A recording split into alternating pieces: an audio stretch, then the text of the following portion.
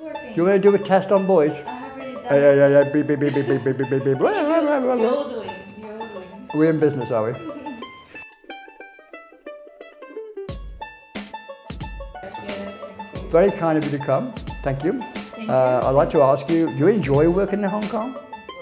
The actual formula that made R2-D2 work has never really been totally discovered. And by the way, quite a few professors have tried. No, seriously, it's a serious subject. Especially the tones it makes, the way it moves, the way it disagrees with the other robot. All those things made people feel a little bit sorry for him. But he's also a hero, because he also saves the universe and the galaxy and all kinds of other things around. So it's difficult to pinpoint why.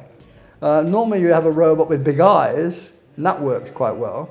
But there's been other good robots around which have never caught on in the same way as R2 has.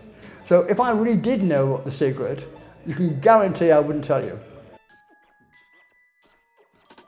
There's actually on my website, there's a picture of R2 at the background, that one in the front, and it says, I am your father. That is brilliant. That is. So if R2 says it, I have to believe him. He wouldn't lie to, he would not lie to me. He would not lie to me. So if he says it's the father, he's the father. It's a cool one. I like the company. Talk to them.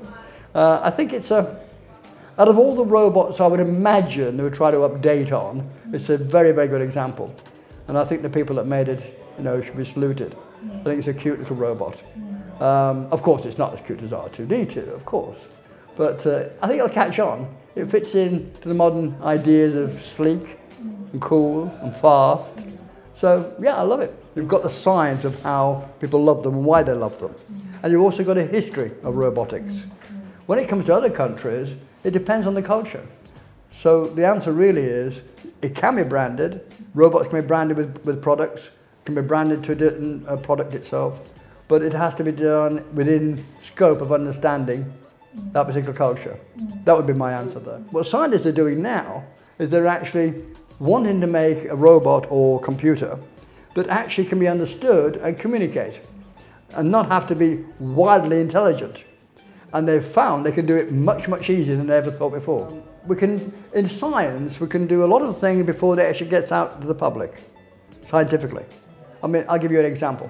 I used to work at a research establishment in the UK. We're going back to the 1970s. At that time, we had flat televisions on the wall. Flat televisions. They didn't come out to the public for another 30 years.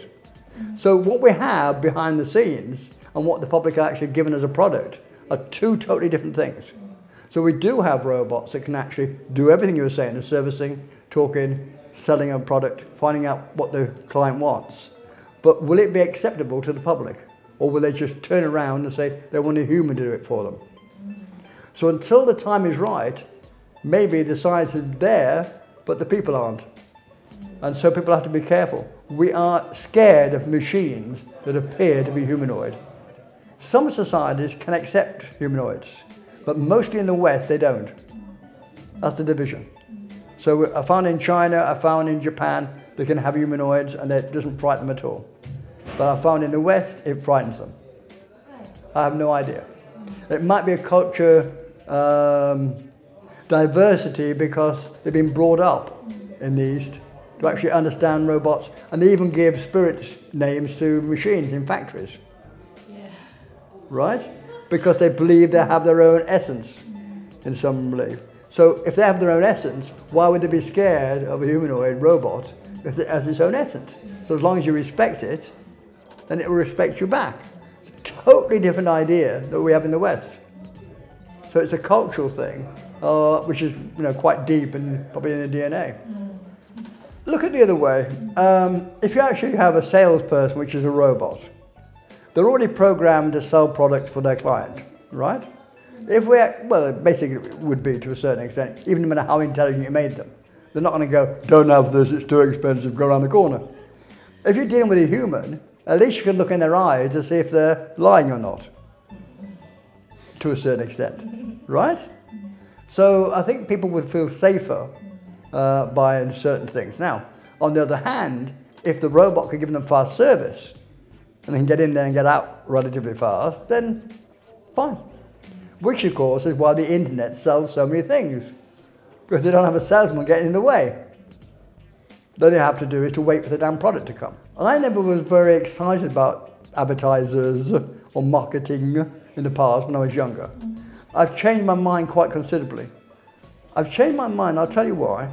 Because there's so many great things out there that you just don't know about if it's not advertised. So now I look at advertising more as an informational hub than anything else. You know, I want them to get to me. I want them to find me. I want them to come to where my watering hole is, as they say in advertising. And then they'll tell me about things like, yeah, I want that. That will do that job. I mean, recently I think I found 3 or 4 products which I would love to have in my mind, and then suddenly I found they actually existed. I think I would like to be advertised to through a virtual robot, to be honest. Because virtual robots are very exciting.